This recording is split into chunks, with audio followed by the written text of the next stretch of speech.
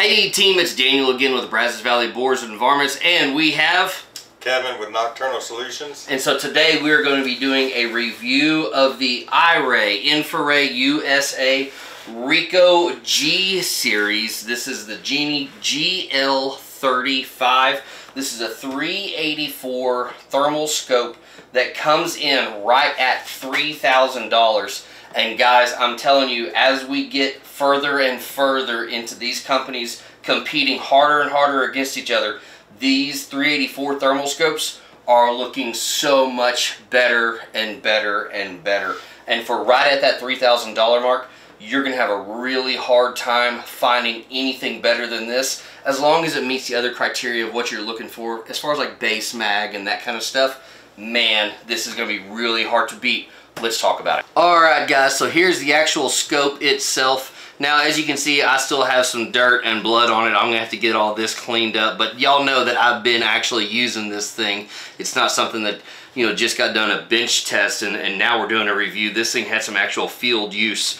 So let's just kind of start from the front and work our way back. The lens cap is real nice. It's got a good positive click when it goes in, and it's something that stays tight and in place wherever it is whenever you stop touching it. So that's something I really like. You know, there's been other models of scopes out there before that clang, and I'm not a big fan of that. So I really like how this one stays in place like it is.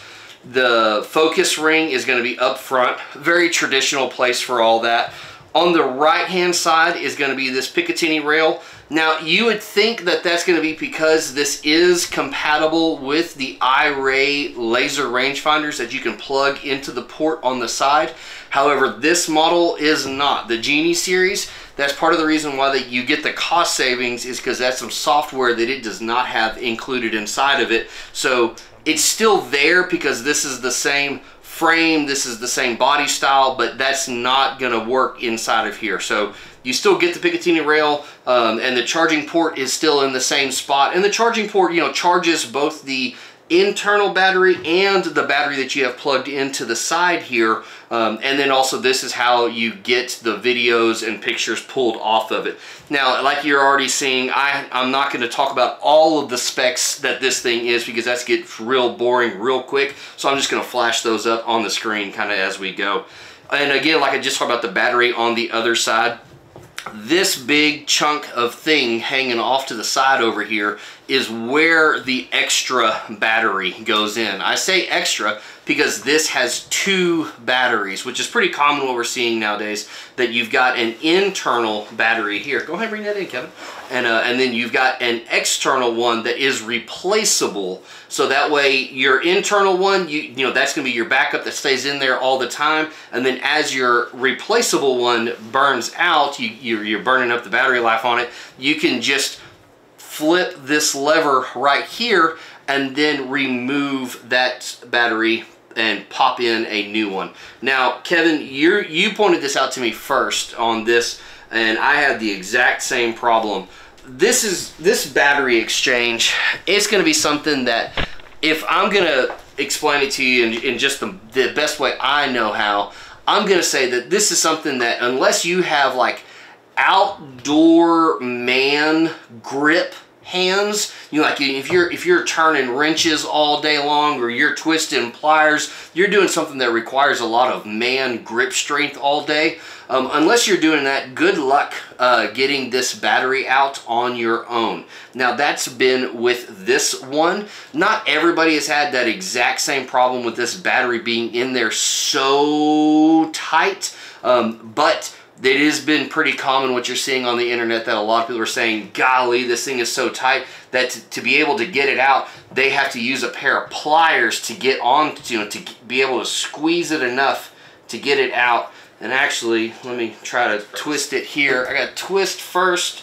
I think I've already got it twisted. Push and twist. Oh yeah, that's right. You got to push and then twist, and you can hear Kevin over here is kind of coaching me through this.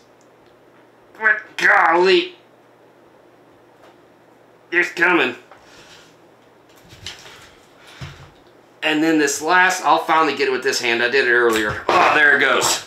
And now let me tell you something else about this. Now, Kevin, you chime in the way that you describe what you like about the fact that it's like this.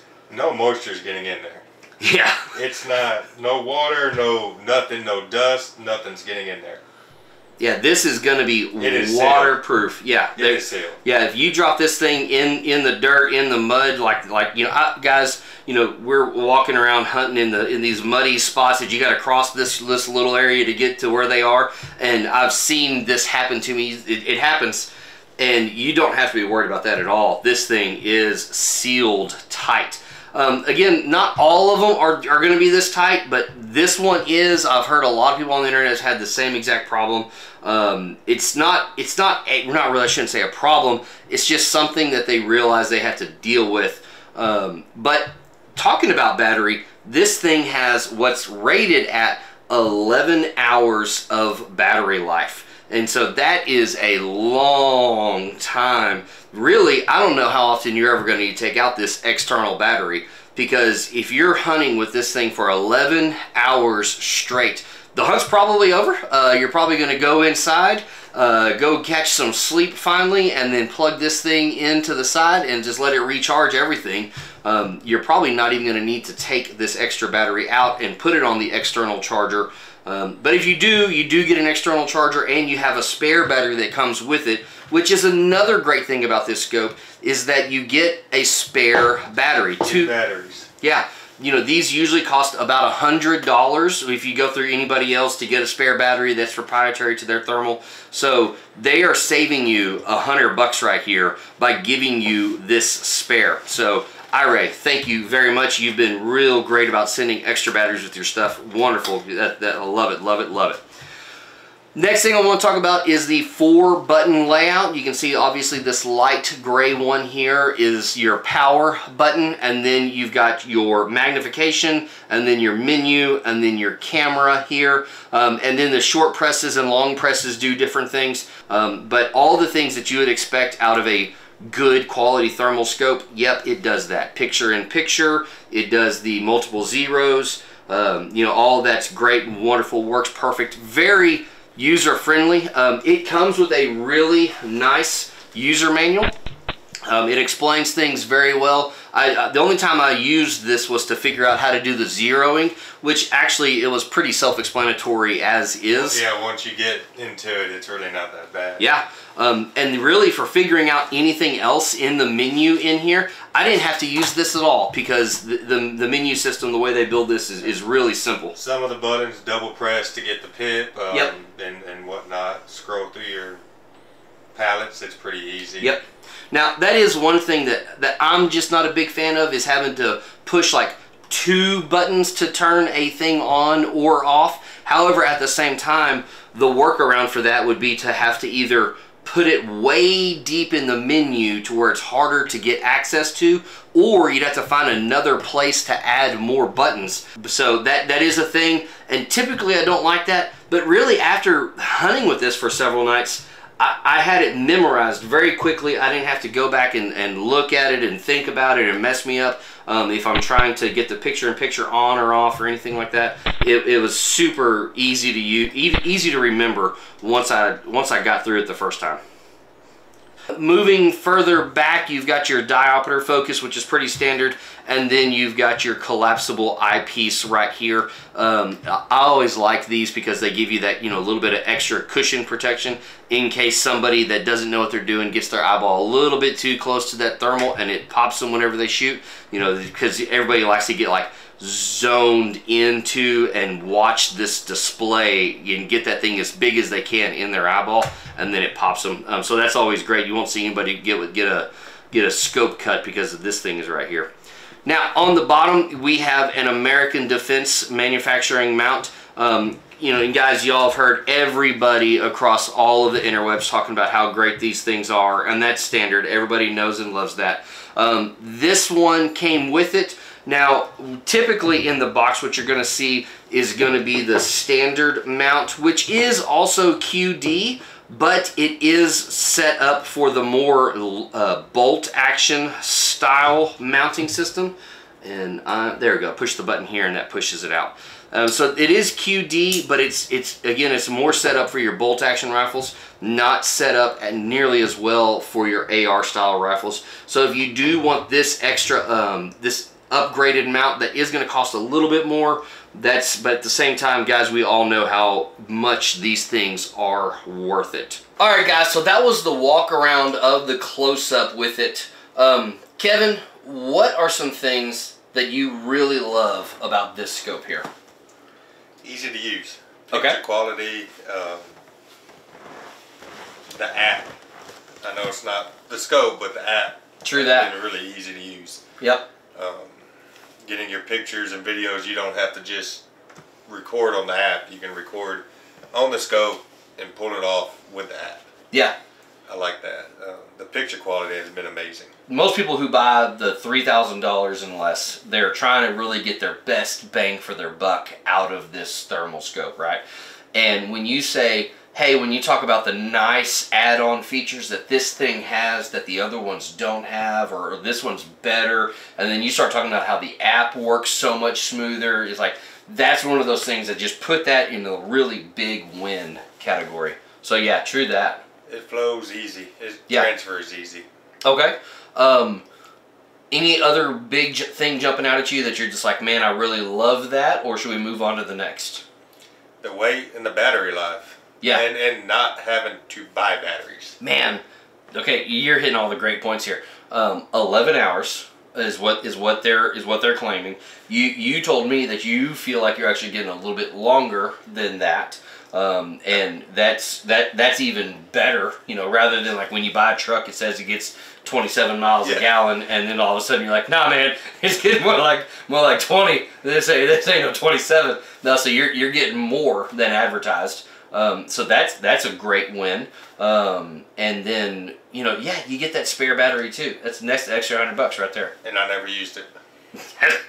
yeah. Well, really thinking about it, I haven't either. I haven't used my extra because I lean that thing up in the corner, plug it into the side, and I've never needed to take that thing out while in the field. Or plug it up when you're going down the road between sets. Yeah, it's true. Yeah, true. Okay, let's move on to that. Actually segues perfectly into what we don't like about this scope, what we wish was better.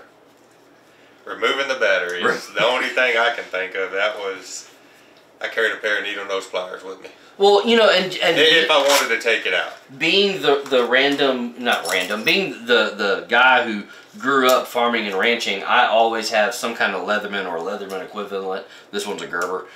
That's on me all the time. And so I see that and I hear that and I feel that. However, at the same time, we also just talked about how we kind of don't ever need to. You know, we had to do it to give it a good thorough all over, go around everything. But really, we're not even. It's a thing that's not a thing. You know. The only time I took it out was when we had rain and I just stored the gun because we weren't hunting. Yeah. And I just took it out just to make sure it wasn't in there. Yep. Okay. Now another big talking point when people are trying to decide what thermal scope to go with is going to be base magnification. So this one is a 3.0. How do you feel about that 3.0? It has its uses. Okay, elaborate. It may not be for everybody. Yep. Who's it not for then? I would say close range. You close range guys? Yep. I mean, I hunt close range and it took some time to get used to. Yeah. When you're in that 40, 30 yards from your pigs. Yep. It's hard to get from one to the other real quick. For sure, absolutely. Now you back up into the 70s, 80s, which most people probably shoot from. It's perfect. Yeah. Man, I agree with all that 100%. And being 384, that higher base mag, you don't have to zoom in. True. So you don't lose your resolution. Now, talking about zoom, you know, it does have the picture-in-picture built into it. But one thing that I noticed is that whenever I whenever I re-zeroed the scope for the actual, for the rifle and load that I was shooting, and then I went back to hunt later on, the zero of the scope did not match exactly perfectly in the center of the picture for the picture-in-picture. Now, mind you, my crosshairs, where they were on the animal, wherever I put it, like the crosshairs were true on both. Like so on the main screen. But the crosshairs weren't lined up with the picture-in-picture. Yep. Like a straight line down. It was if I had to move that thing 3 inches left, well then in my picture-in-picture, the whole thing was moved 3 inches left. It was one of those deals. But if you put the crosshair on a penny, they were on the penny on both of them were on that penny. Yep. So that was odd, but after noticing it and then double checking, like, yep, this all still works just like it should, not a factor at all. So it was something something I noticed, but not a big deal. Whoop-de-doo. It's actually not a deal at all. But when I don't want people to take this thing out of the box and look at that and see this and then get scared. Yeah. Oh yeah, and then they're really questioning whether or not they should have bought this one. Man, I got the wrong one. Why'd I do this? It's a piece of junk, blah, blah, blah. Nope. Believe me, it is not a factor. I mean, I hunt with picture-in-picture all the time. Okay, yeah. I like to take my first shot off picture-in-picture, then after that go to the big screen. Well, and see, I do the same thing. Now, for my video, I like to take picture-in-picture off. I think it just looks better. It looks cleaner, especially when you're trying to resize or edit anything. But whenever, like, man, tonight's just kind of not a video night. I'm just kind of doing my thing. I don't think the picture-in-picture shows up on the video. Oh, maybe. I don't know. I don't think it does. I'm going to have to look into that. Oh, I got some right here. Oh, you do? I do. All of these should have been picture-in-picture. Oh, it don't? Yep, picture-in-picture does not show up on the videos. Look out. See, that's the app we're talking about. Like, it's that smooth. Yeah. So you do everything picture? Yeah. I do everything picture-in-picture, well, and it does not show up on the... Well, now I feel like an idiot for turning it off every time, because I like picture-in-picture. Well, I didn't notice it until I guess I hunted, and then you said it, you turned it off, and it just... See, this is why we got to do more of these things together, because you're noticing things that I don't even think about, and then I get to rambling about something, and you're like, whoa, hang on, let me straighten you out there, brother. So, great. Okay. All right, so that was one thing that's like, it's something that you may notice, but not a factor. What else are the kind of key walking away points when talking about this scope? I don't feel like it's as grainy when you zoom in for some reason. Okay. I don't know if you noticed that, if you zoomed in at all. The picture stays pretty clear. Yes. In my opinion. Yep. Different from other brands that we've used. You zoom in, you start getting the square boxes real pixelated. I feel like this one actually stayed pretty smooth. Man, this is a wonderful scope. I love it. The heat pickup was great. I mean, distance. Oh yeah. We were able to see out there, and I would say for pigs, we were probably able to identify 400 yards. Sure. You know, the detection range on this is listed at 1,750 yards. Mm-hmm. And that's kind of where it should be for the numbers of what it is. However, but that's also the next question: how far can you clearly identify the target animal that we're going after? And that's a whole new can of worms as far as like tall grass, short grass, you know. Humidity. Yep. All grain, you know, just. You know, and then like we also like if you know the area, like this is a cornfield. There are no cows in a cornfield. Like it's either going to be a coyote or a pig. You gotta take your pick, right? Well, that could be the armadillo, right? Or you know, it could be a deer, and then you start looking for body movement. Man, you know, talk about the armadillo. I had another guy the other day that just swore this was a pig right in front of us, and then I handed him this because he had a 384 that is several years old now. And I handed him this one, and he just kind of wanted to stop looking through his 384. And it's like, man, that is not the critter you think it is. How about you look through this one? It's like, oh, wow, this is great. This is great. Like, yeah, it absolutely is. Okay, man, I think we ran out of things to talk about with it. I felt like this was a pretty good review. Anything else you want to add in before we shut this down? Not that I can think of. Okay. I'm happy with it. Guys, again, I want to remind you that we got this from Paul Tyson over at gearthehunt.com. Obviously, I've got his stuff up on the screens right now. I want to say thank you to him for letting us review this scope, letting us get to hunt with it, letting us get footage with it. And if that means that you really like this, I'm going to ask that you go over to him and buy this through him, because I can tell you that I'm on Facebook a whole bunch, and this is one of the most responsive people, and he's just such a straight shooter, and he's going to walk you through what's going to be best for you, and this one is a really good option.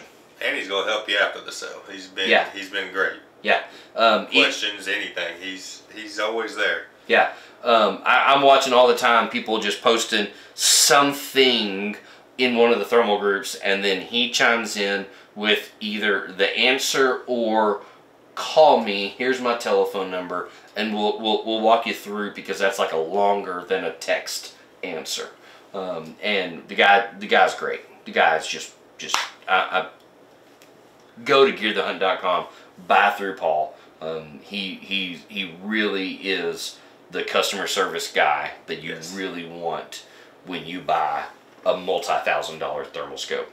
So, all right, man, anything else? I think that's good. Till next time. Cool. Guys, I hope that y'all enjoyed. Once again, I'm looking forward to making more of these with Kevin from Nocturnal Solutions, and I hope that y'all enjoy this. If y'all did, do all the things you're supposed to do on social media: like, share, subscribe, send it to your grandma, give me more places to hunt, you know, all that kind of stuff, right? So, guys, take care. Love y'all. Bye.